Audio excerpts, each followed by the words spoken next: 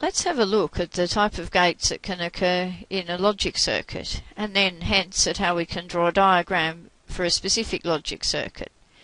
And logic circuits consist of logic gates, and a logic circuit is a two-state device where inputs to and outputs from the gates are either high voltages, coded 1, or low voltages, coded 0.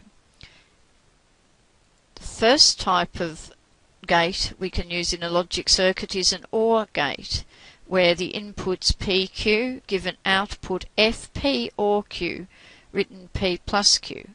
What does that mean? Well, it means that if either of the inputs are a high voltage, then the output will be a high voltage. And you can see here how we draw such a gate. The second type of logic gate is an AND gate, shown in the second picture here, and you'll see that if we have inputs PQ, the output resulting from an AND gate is written PQ. And the way this works is that if both of the inputs are high voltages, the output will also be a high voltage, but otherwise, if one or both of the outputs are low voltages, the output will be a low voltage. And the third type of gate in a basic logic circuit is a NOT gate, shown like this third diagram, where the output is written P bar, and that means that if the input P was a high voltage, the output will be a low voltage, and if the input was a low voltage, the output will be a high voltage. And logic circuits usually have several of these gates in them, so let's have a look at an example of drawing a logic circuit. In particular, let's look at drawing a logic circuit here, P bar QR plus RS bar.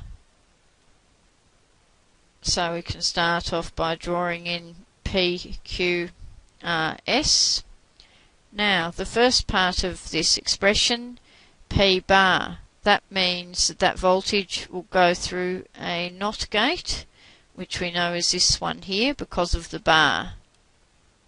And because it is P bar QR, these three, P bar Q and R, then all go through an AND gate.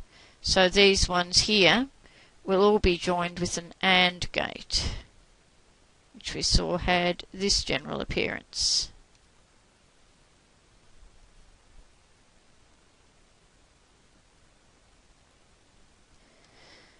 Now the next part of our circuit is then R and S, and that whole expression then has a bar over it. So that means the first part of this is going to just be R and S. So those inputs will be again joined with an AND gate. But because there is then a bar over the whole expression, that whole expression then has a NOT gate. So that if the output here was a high voltage, for instance, that NOT gate or inverter would then turn it into a low voltage, and vice versa.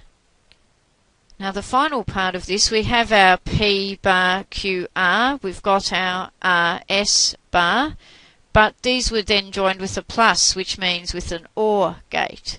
So finally we need to connect these up into an OR gate, which you might recall has this general appearance. And then this will be our final output here of that circuit. So this then is an example of how we can draw a logic circuit to represent a given situation.